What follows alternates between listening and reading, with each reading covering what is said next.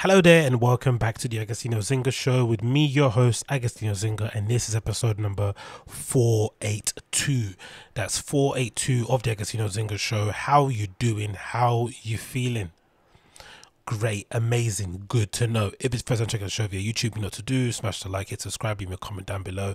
And if you're listening via the podcast app, a 5-star review and a share will help the show to go a long way. Bloody hell, here we are, melting once again as per usual, humid as ever, wiping away the sweat from my brow, but it is what it is. We do what we do. How have I been keeping?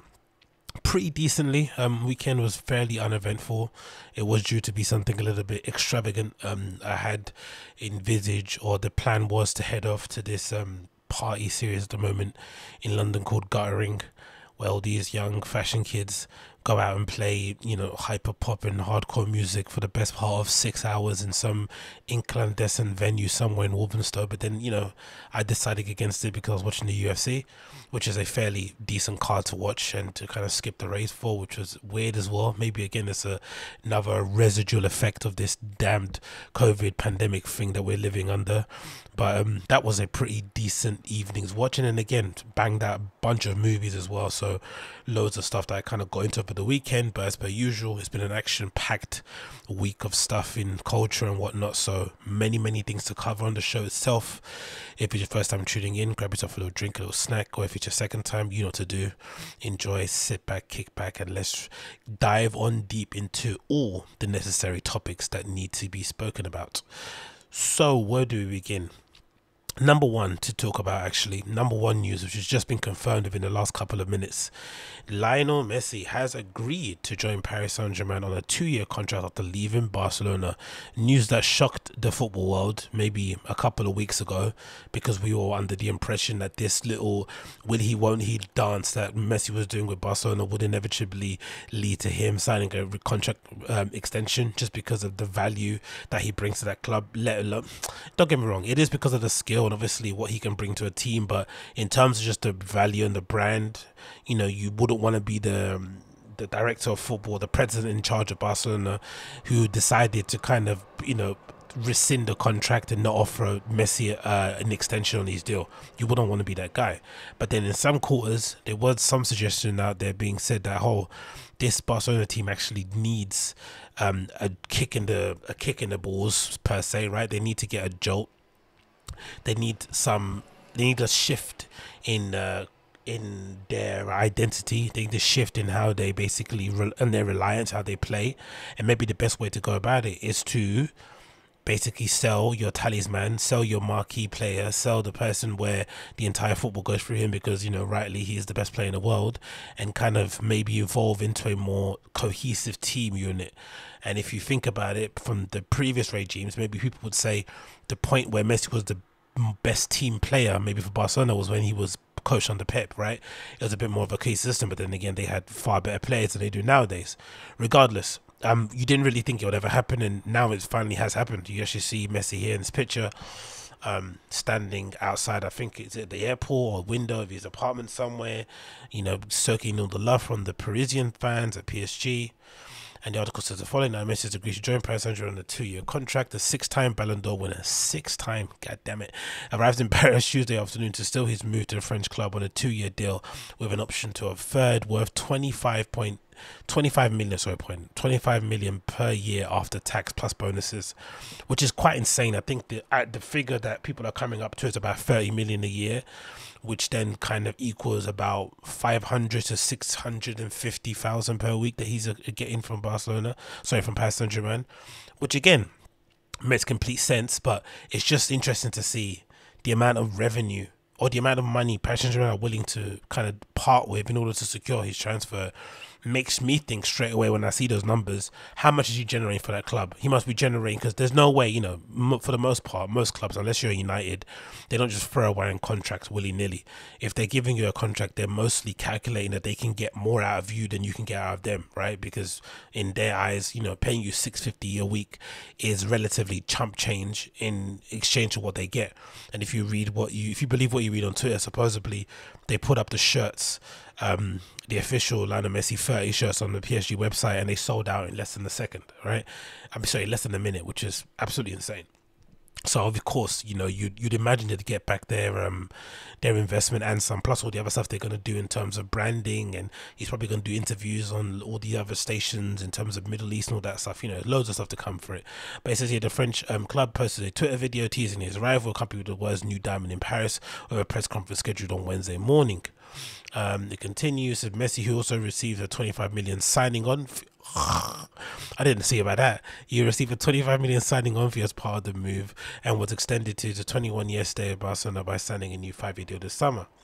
However, the club announced on Thursday that the financial structure obstacles meant that the deal could not be complete. Hold on, Messi will receive. Okay. The 34-year-old said that he wanted to stay at Barcelona and did everything he could to remain in the club, including agreeing the 50% wage cut, which again wasn't much of a wage cut if you're Messi.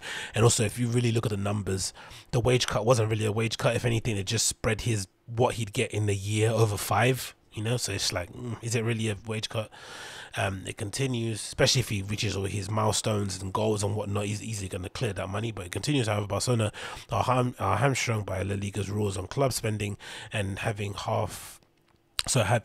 halving Messi's pay was not enough. Messi had 2 other options after leaving Barcelona last week, but has opted to join PSG, with their potential to compete for major trophies, including the Champions League, understood to be the key factor in his decision to move to France, which again makes sense. But Messi is also believed to be keen to reunite with Neymar, with whom he won 2 La Liga titles, 3 Copa del Rey, and the Champions League during a time at Barcelona. Asked about a move to PSG at his farewell press conference last week, he said there's one possibility to reach these heights. I had a lot of clubs call, a lot of interested clubs at the moment. Nothing is closed, but we're talking about a lot of things. But of course, that's all been confirmed now. Is the last bit here? Messi said he did not want to leave. The emotional tear, but yeah, the tears have definitely dried up now that he's kind of secured that big bank deal, mate.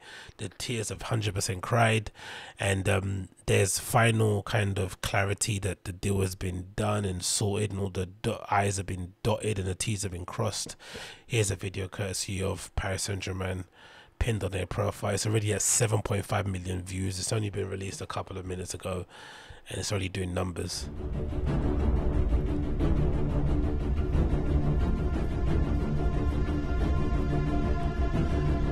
God damn it, my computer's running mad slow. Anyway, doesn't matter. You get the gist. Let's just take off the sound, because my computer's running like on a madness. Like I've got a million applications running, but I don't know what's going on here. But let's press it again. Let's just see if we can play in the background. It's basically a video of it panning outside the Paris Saint-Germain merch shop, scanning through, and I guess it goes out to the back, and Messi stood there with his foot on the ball in the stadium somewhere. I'm assuming that's what it probably leads out to, because I'm assuming the merch shop is located right near the football stadium itself. And of course, there's a nice retail assistant there working, whilst everyone else is away at home sleeping. She's there working, because retail, you never sleep, you never rest. Around the just fingers, days off. The camera pans out into the foyer area. Looks like, I think is it the shop right across the street from where the stadium is? I think I read that. And it goes, is it going? There we go. It passes through back out to the stadium. It looks like bienvenue, welcome. The stadium looks lovely, doesn't it? I wish what's Old Trafford look like that? But you know, maybe that's too much to ask. One of the richest clubs in the world to have a stadium that looks, you know, state of the art, modern. Way too much to ask for that, isn't it? It's scanning through. It's going through the corridors into the changing room. You see one shirt hung up on the wall. They don't quickly scan it. They continue going on because they want to show you the player on the pitch, I'm assuming. Hurry up, hurry up. It's a well done video, don't get me wrong, but too much wasting of time here. Back out to the main tunnel. And then as they head up to the pitch, you see Messi standing there with his foot on the ball, I'm assuming. Right? Oh my God, this video is so long-winded, isn't it? Longwinded.com. The scans around the stadium.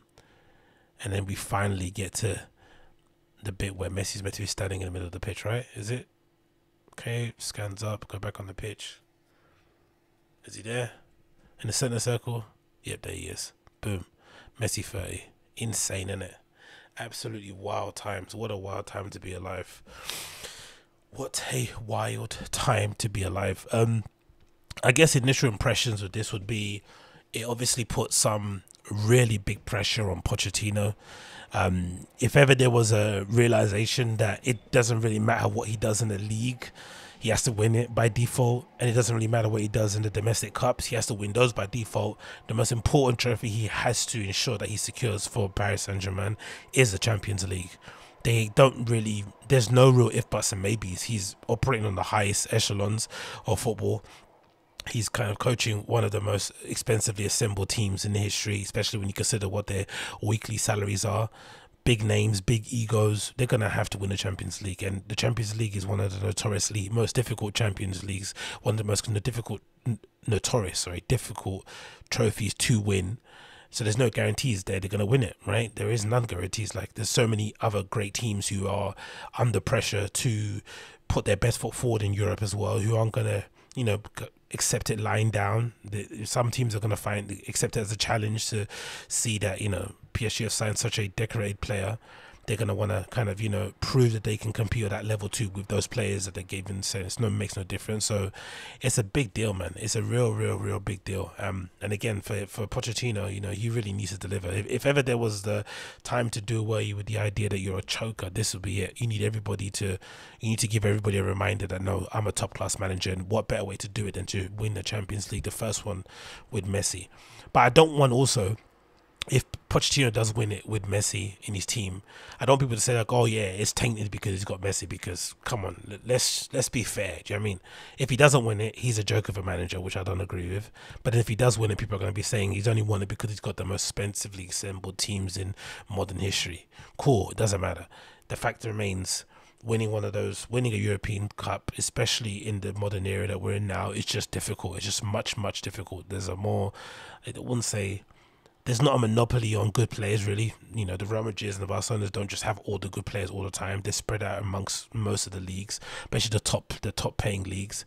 So you have to, you know, you don't always have the best players. There's not an abundance of amazing coaches out there anymore. So of course you're not competing with the best of the best at all the times. So to actually win it at this level is far more difficult than I would assume would have won it back in the day. Even though, you know, it could be argued there was far better coaches and players, still the concentration of players, I think, is more spread out overall. There's a lot more players that are generally good or at a high level in loads of different teams, so it makes competition far more harder. And again, there's not a lot to separate them, because most coaches, with the exception of a couple, are mostly on the same level, especially the younger ones coming up. They've still got to make a name for themselves, right? The Nagelsmanns, the Klopps, the Nagelsmanns, the Poches, all these guys coming up have still got to make a name for themselves. So there's a lot of work to be done in that regard. But yeah, Messi's at PSG.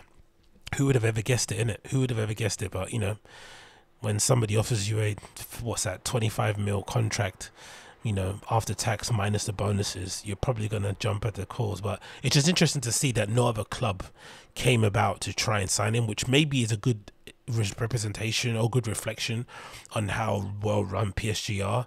Don't get me wrong, they've got oil money, fair enough, and, you know, their resources are a little bit unfair compared to other clubs.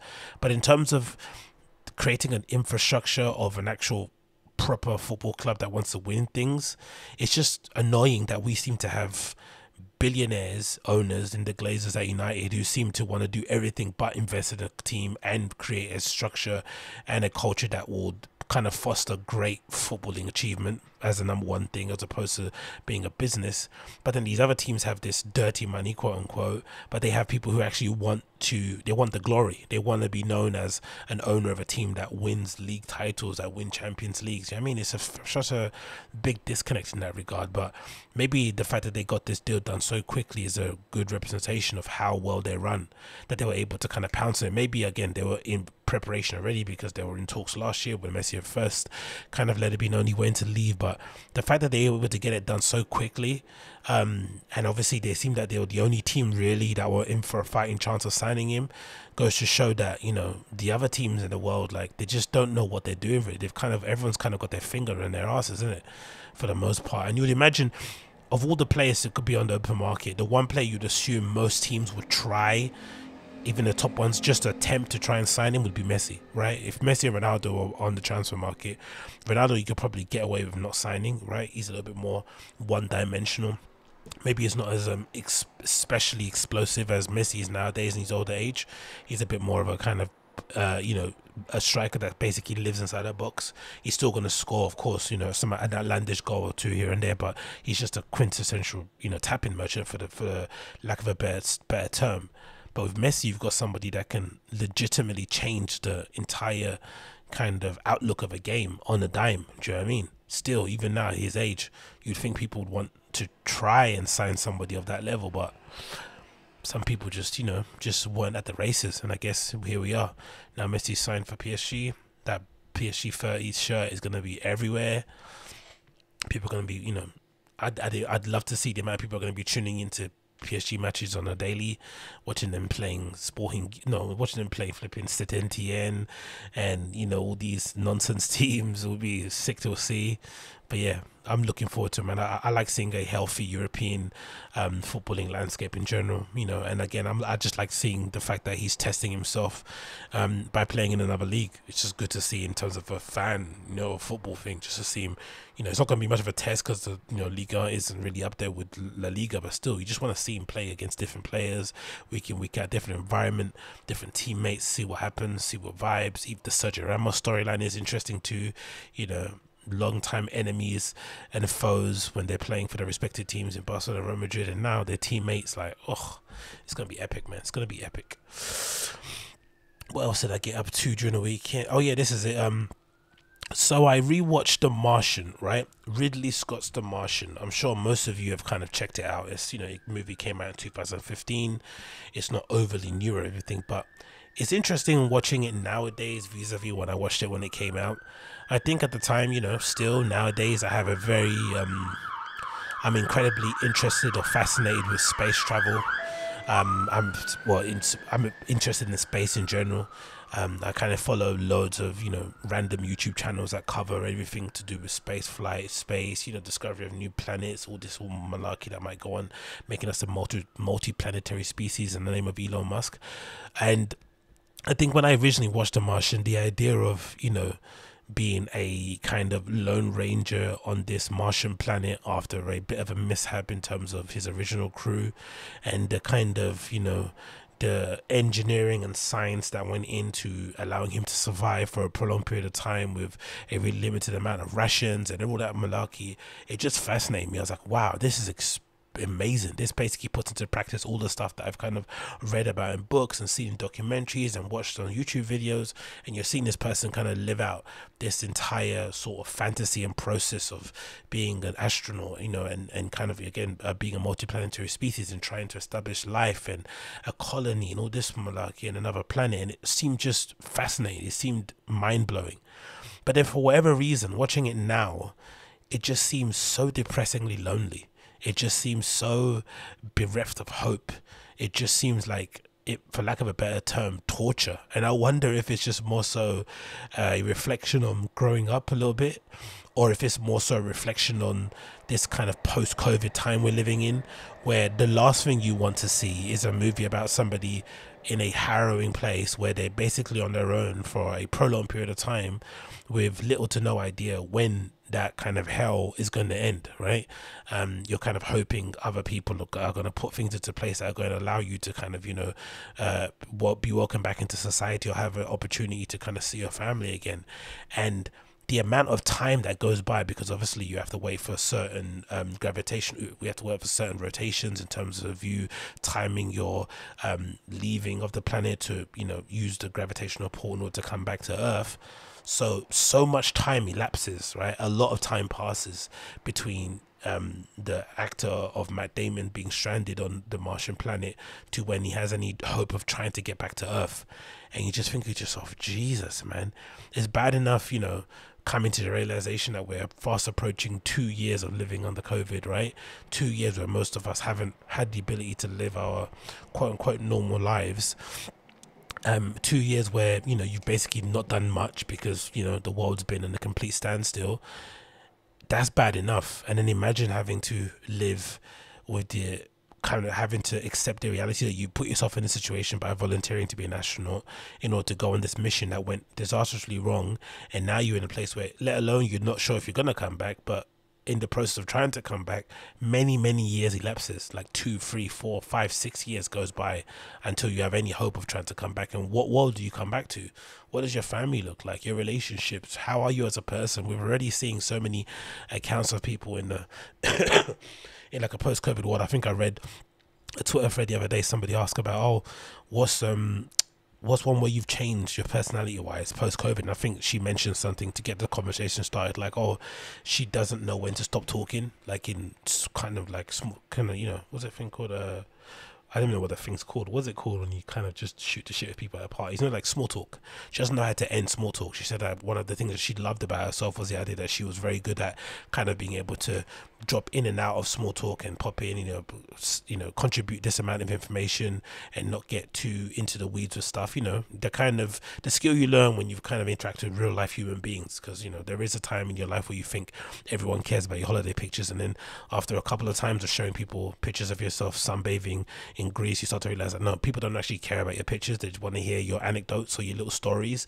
Keep it 2 to 3 minutes and then keep it moving. But no one wants to hear, you know, an entire regurgitation or entire rundown of what you did. But again, you only learn that when you actually talk to people. So imagine not having that ability and then being in a social setting again and somebody asking you, how's life? You might be inclined to be like, well, thanks for asking, and then, you know, just start firing off an entire essay or entire TED talk worth of content, which no one really wanted or no one really asked for. And I think she mentioned something like that in a friend, and I was like, wow, man, that's like mad, isn't it, to think people have had these entire shifts in personality in such a short period of time, right? Which then leads me to think, imagine how much your personality would have changed if you're stranded on an alien planet. Imagine, right? A bleak, hazardous, and again, that's something that they did really well, because I think the book is amazing, right? And I think written by Andy Ware. I read the book a few years ago when the film originally came out. Oh no, when the film was being optioned, I bought the book so I could kind of read the book first before the movie came out, and I really enjoyed the book. And the book is similar to like Handmaid's Tale, where I wouldn't say the book is better than the movie. I'd say they're both two entirely different things, but they can kind of coexist. You know, some movies, the book is far better than the movie, or the movie is far better than the book. A good example, modern day one, would be like The Great Gatsby. There's nothing that beats reading The Great Gatsby for the first time and kind of imagining that whole plot playing out in your head and all the little intricate details. But the movie does a fairly good job of kind of depicting that entire story, but it's still beneficial to read the book first, of course, before you will actually watch the movie. But Jesus Christ, man, what they do really well about the movie is how they depict how harrowingly dangerous it is to travel to such a foreign planet, especially with its unpredictable climate and weather, and just the unpredictability of, you know, being on another planet in general. You know, when, of course, you know, not in the spoiler because the movie came out many years ago, but when the storm happens, or when he kind of incorrectly tapes or puts together the whatever tent he's got where he's growing his garden, and it blows through and it kind of kills all his crops, it's just like, just when he thought he kind of had a bit of hope and there was some light at the end of the tunnel so him to kind of save himself, suddenly it gets kind of eviscerated out of the blue. And again, maybe it's just a reflection on how the years have gone that's made me change it. But I was watching it, I was thinking, I don't know why this was so inspiring to me. It's still inspiring, don't get me wrong, to see that, especially off the back of what SpaceX did the other day, where they were able to fully stack Starship on top of a booster, right? That's still incredible to see. But when I first watched it, it was far more inspiring than it was when I watched it now. When I watched it now, I was like, God damn, this is macabre. This is a dark movie, right? It's a bit of a bummer. Don't get me wrong, by the end, it finishes off pretty well. It kind of is optimistic, but maybe it isn't. Again, the ending, again, no spoiler alert, because, you know, it came out ages ago, but the ending is like, what, he just goes back into he just kind of goes back home and decides to just pick up where he left off from, and just, you know, decided to give that same spiel that he was given before he left on the rocket to go to another planet to the new recruits in hope that they would be the next Martians. It's like, after everything you suffered from, why wouldn't you want these young kids to throw away 5 to 10 years of their lives in order to pursue what, a wasteland of a planet, you know, far outside our solar system that not many people will actually benefit from at all, if any. It's just like, it's a fucking interesting place to be in, isn't it? But Again, if you haven't checked it out before, I definitely recommend you check it out. The Martian, starring Matt Damon, a really, really good movie. Like I said, you don't really need to read the book to watch the movie before, but if you do, I do recommend it, because the book does really bring a different sort of layer and kind of panic to the whole story. If you watch the movie, you know what I mean. But the movie does do a good job in kind of depicting that entire scenario, so definitely check it out if you haven't already. Okay, get rid of that. What else do you want here? Oh yeah, this is what happened next. Yeah, then I watched I was watching so many random things on the old tube, innit? Then I'm watching the debut of DJ Academic's podcast, which is going to be hosted on Spotify. Ironically enough, especially when you consider what happened with Joe Biden and his podcast, fallout with Spotify, and they're like being able to negotiate. But it seems like Spotify have decided to sign up DJ Academics. I've not really seen any official press for it so far as to what the terms are and all that malarkey, but considering how bossy he's talking, I'm assuming he's got a pretty good deal. So congrats to him. And he decided to come out of the gates, shooting and not taking any prisoners by having a sit-down interview with Wack100, the infamous, what would you call it, the infamous West Coast gang member manager guy, right, goon, and 6ix9ine, the infamous snitch. And they sat down for a very interesting conversation that, if anything, made me more perplexed as to why certain rappers who purport to be gangsters, who purport to live a certain kind of life, who don't agree with what 6ix9ine does or did, why they would want to react to him in a new kind of way, because he's clearly somebody who's decided a very long time ago that he doesn't care if he lives or dies, and he's just in it to create chaos. Like it's really does remind me a lot of the character of the Joker in the Dark Knight, right? The first one, the first Dark Knight, right? Yeah, the first one.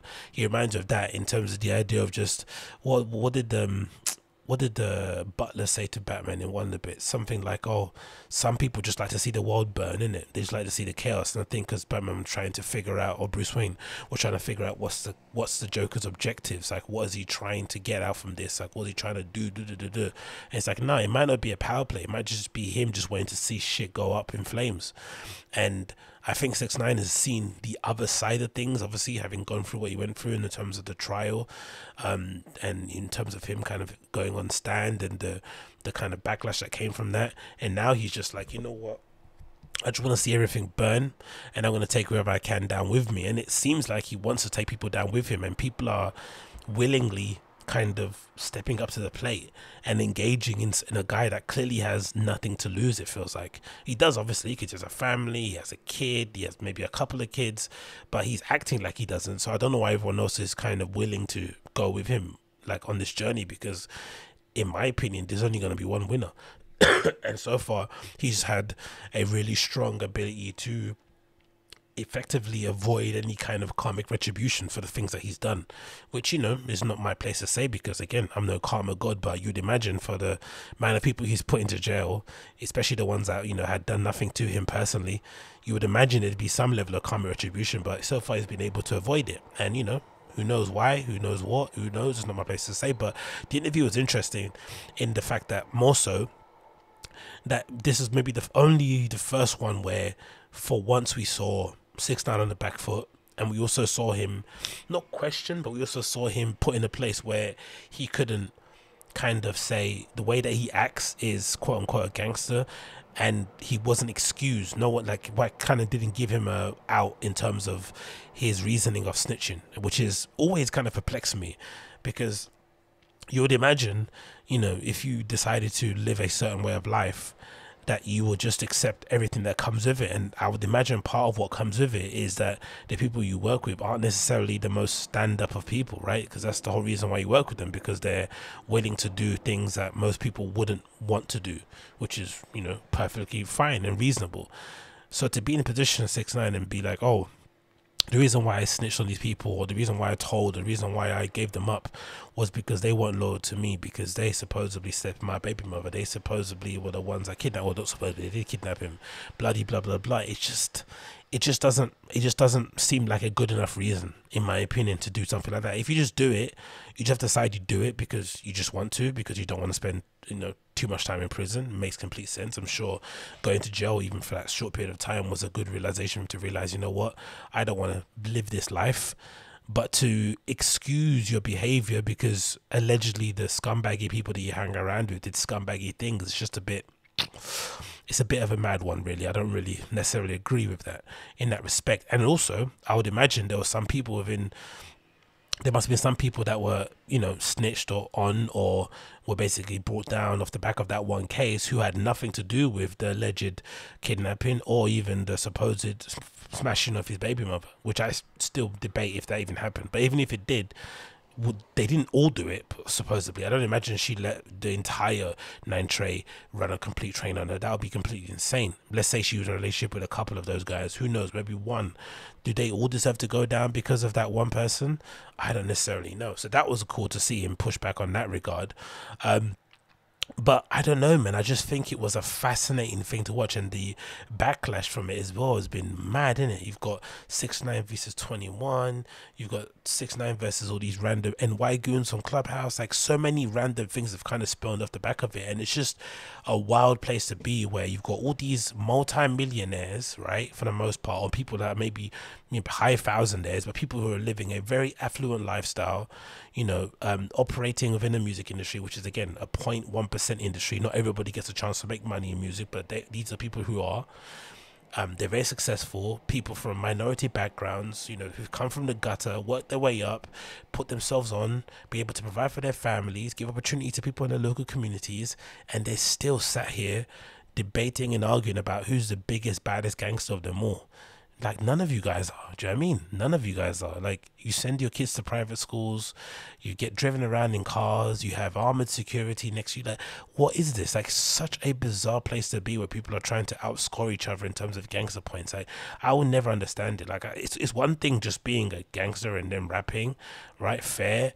But this, like, millionaire thing is just utterly bizarre. This millionaire gangster thing is something that I've never really understood. But it does remind me, some time ago, I remember when I was like, I don't know how old I must have been.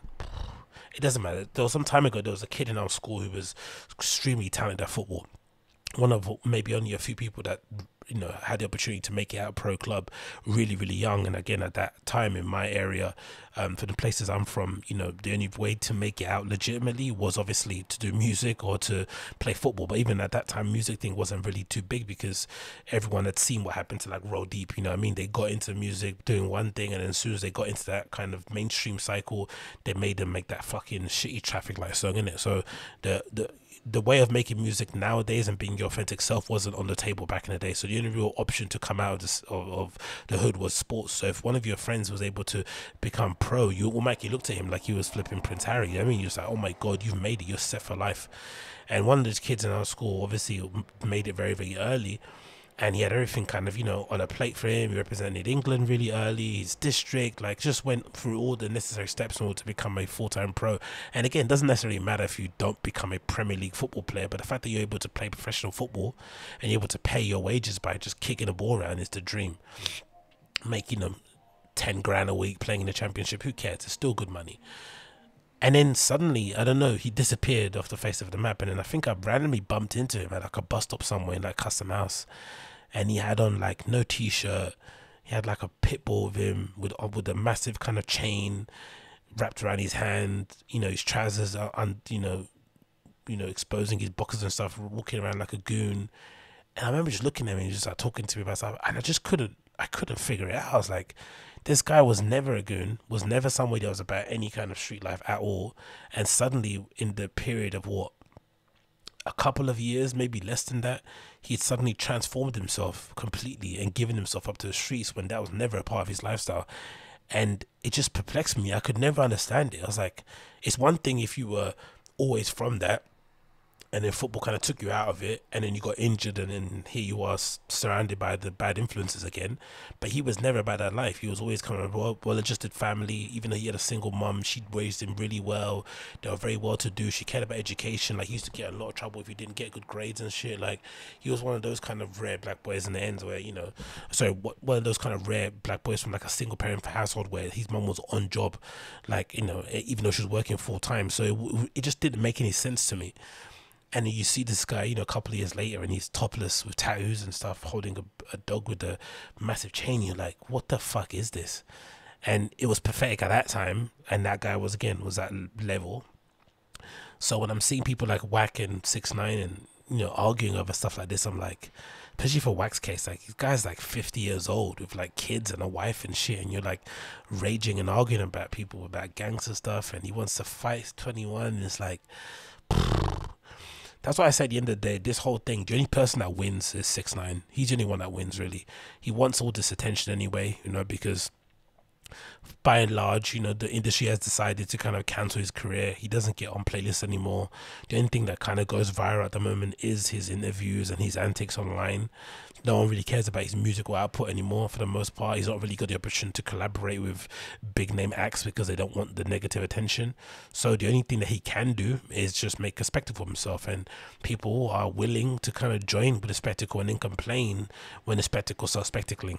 It's just bizarre. I just do not understand. And again, even if I was a goon, I'd be like, if I didn't agree with his way of life, I just wouldn't talk to the guy. I wouldn't mention him. He'd just be dead to me. I mean, I wouldn't be wasting my time being on Clubhouse shouting into a phone, because just imagine the scene of seeing some hardened gangster somewhere with his hand clutched into his boxer shorts, you know, gripping onto something whilst he's shouting with his hand on his phone in the other hand. Like, come on, like, it's just so pathetic. I find it so utterly pathetic. But I don't know, I guess if you're really about that life, maybe any kind of slight misrepresentation, whether it's on the internet, social media, on Clubhouse, is going to make you, you know, get riled and not get hot under the collar. But there truly must be better things to worry about than whether or not 6ix9ine is a civilian or a gangster or not.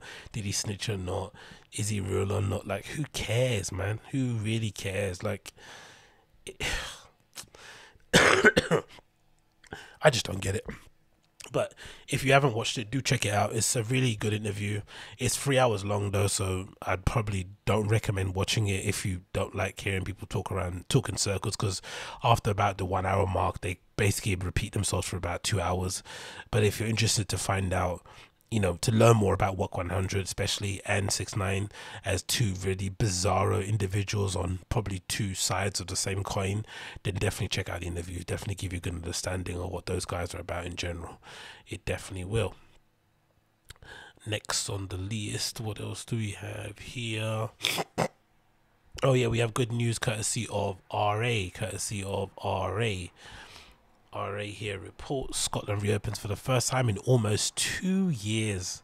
See, as more time goes on, certain people like, Jesus Christ, man, 2 years.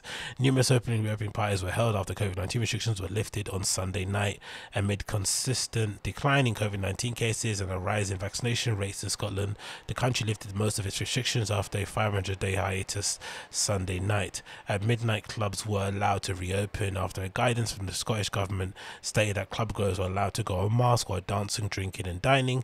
Among the clubs to return were the Buff Club pictured, which reopened at 12:01 a.m. Just imagine, right, how bleak and boring life was in London to live without the possibility of going clubbing. And just imagine, for the most part, or, you know, spare a thought for our people north of the border or north of London, where, you know, you would imagine it's far more colder, you know, far more dreary place to live, and probably the only thing that does give you some kind of joy is the ability to meet up your friends and frolic and dance under a disco ball somewhere and get completely levered and do in copious amounts of flipping pingers and whatnot, right? That's what kind of brings you life, and you not be able to do that. Now suddenly getting it back must be like heaven.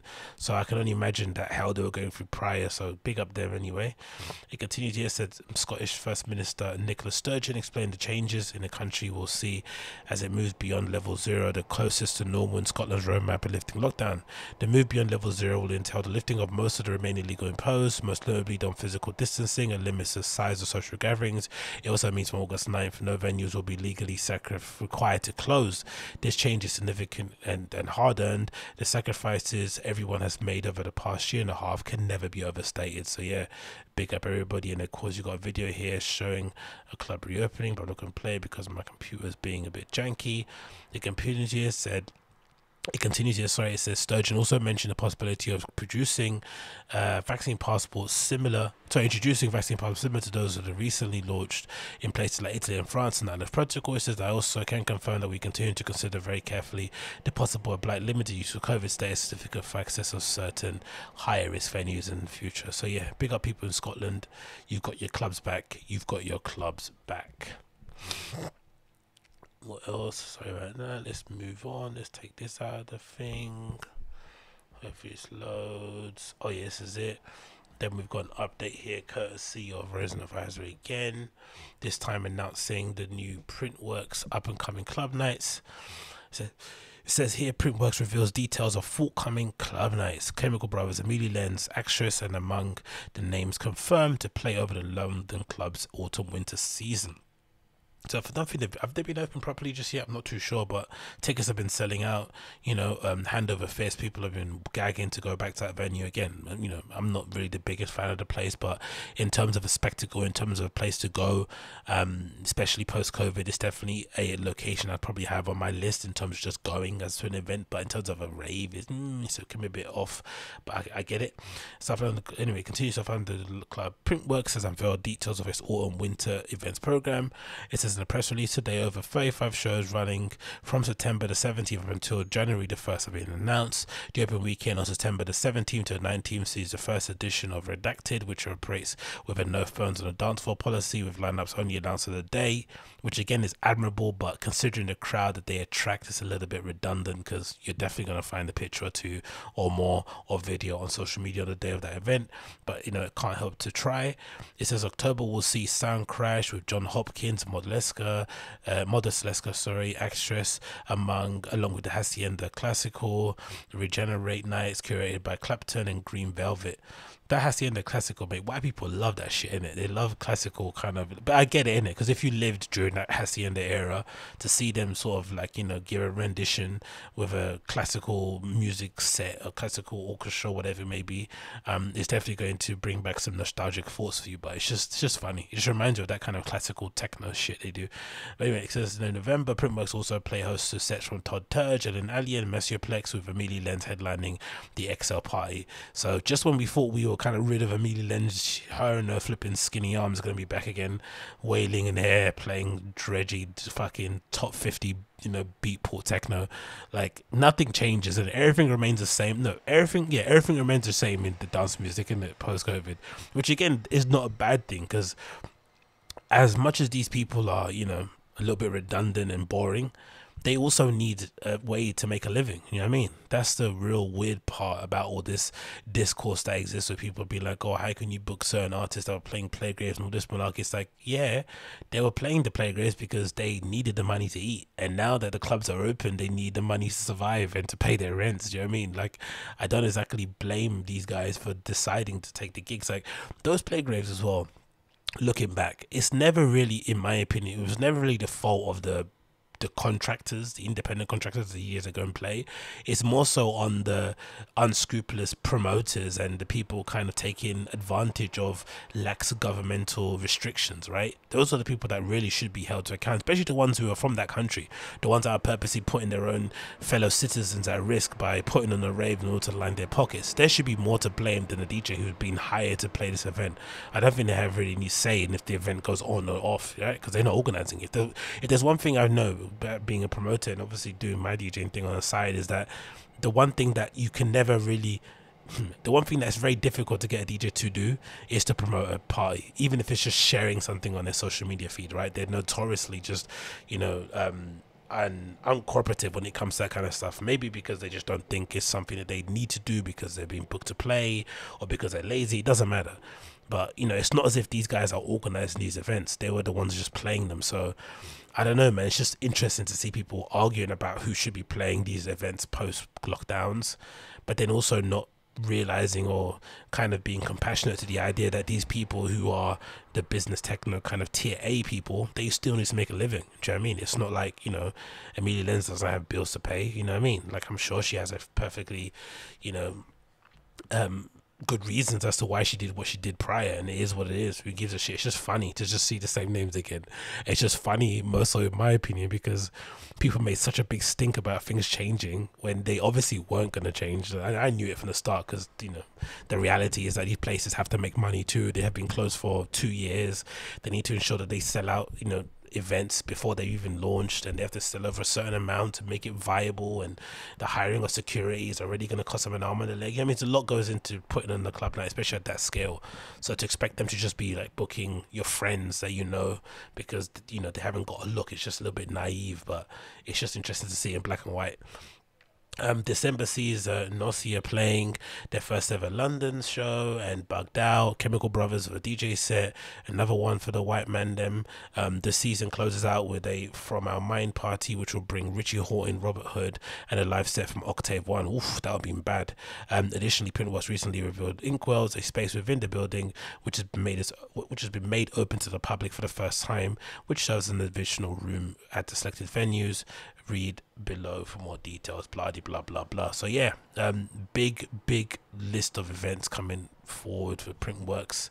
Again, you know, most of those tickets will probably end up selling out, especially for the better ones, so make sure you jump on those tickets ASAP. And like I said, enjoy it for what it is. It might not be the best, it might not be the most it might be the most what you call it, progressive, or, you know, pushing of the envelope lineups and programming, but it still serves a good place in terms of the London clubbing landscape. Do you know what I mean? The ability to see these people playing in such a kind of well put together place that has, you know, great production value and sound and all that malarkey is good. So def check it out if you're that way inclined. Def check it out. Am I still like fucking bugging out? I don't know if it's bugging out still. Yeah, I'm just a little bit, right? Then what else do we see? Oh yeah, then we saw, let's get this off the list. Is this me on my screen? Just am I going like buggy and slow? I mean, I think I'm going buggy and slow, but anyway, it doesn't matter. Then over the weekend we had the final, well, we did a final, we got to see the Starship be placed upon the booster, sorry, the super heavy booster, right, at SpaceX. Let's see if I can load this up. Why is my computer running so slow today? I don't really know why, but for some reason it's running super slow. Anyway, for it's taking a while to load, but regardless, SpaceX finally had the opportunity to place the Starship on top of the booster on the orbital launch pad, which is going to be the place where they're going to lift off and land with the kind of mechanical kind of grip thing that's going to be able to catch it from midair. And the pictures alone are fabulous, right? Seeing the Starship itself with all its heat shields being placed on one side to help it with re-entry, and the super heavy booster with its grid fins and how big it is and the scale and the amount of, you know, rocket engines that are on the bottom of it as well. It's just literally amazing to see. But I do understand, considering everything that's going on in context, when you kind of you know, in contrast, sorry, to what's going on in the world, what this is, you know, and who's going to actually help and how much impact it's going to have for humanity in the, you know, in the present years. I can see why people think it's a bit of a waste of time, but I just can't, you know, the little kid inside of me can't not be excited of seeing a massive rocket being put together that's going to be fully reusable, and it's also going to hopefully take people to, you know, different planets within our solar system and maybe make us a multiplanetary species somewhere down the future. It's just hard not to get excited about something like that. It really isn't, especially when you think about the person in charge of it, or the person that kind of spearheading the project, in Elon Musk, and the fact that he's a legitimate, you know, engineer as well as a kind of serial entrepreneurial kind of guy, right? It's one of the rare cases of somebody that actually walks the walk, especially in the area of people who kind of talk a lot of shit online about how to make money and all this sort of stuff. It's good to see somebody, I'm gonna say people, you know, some people refer to him as a guru, but somebody that kind of is really high regarded and people like fanboy over, who actually does walk the walk, right? I mean, it's one of the rare cases of it. The only thing that's probably difficult for people to kind of reconcile with when it comes to Elon is the fact that he's so obsessed with fame. Clearly he enjoys the limelight, he enjoys being the CEO maverick kind of real life Iron Man guy.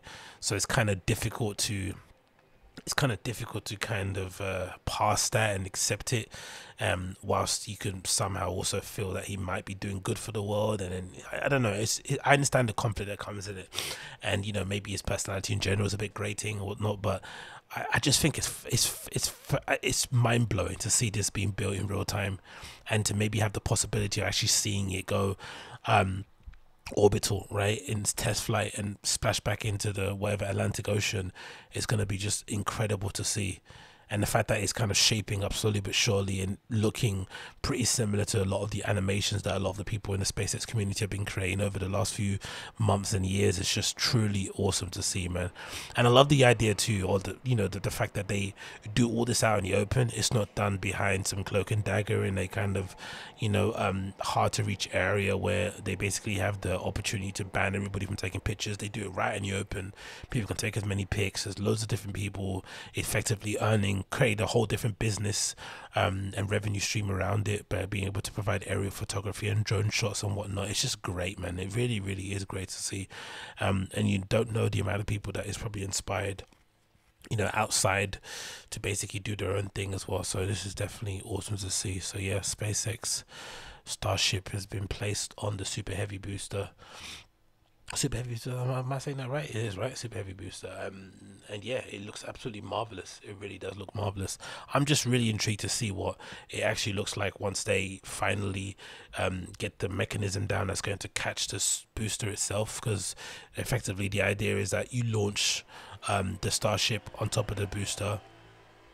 Obviously the booster's there to give it extra thrust, so that once it reaches the outside once it reaches space, then it kind of disconnects and continues onto its journey, and then the booster itself comes back down to Earth, maybe gets refilled with fuel, and then gets sent back up to refuel the Starship, and then comes back down again. But when it comes back down, it gets caught by this arm instead of it landing on its legs or whatnot, which is going to be insane. On the tower, it gets caught by like a little arm thing that kind of brings it back to its orbital launch pad, and then it kind of goes off again. It's just going to be incredible to watch it happen in real time, especially if they happen to get it within the time frame that they want, which is kind of under an hour or something. It's going to be incredible to see, absolutely incredible to see.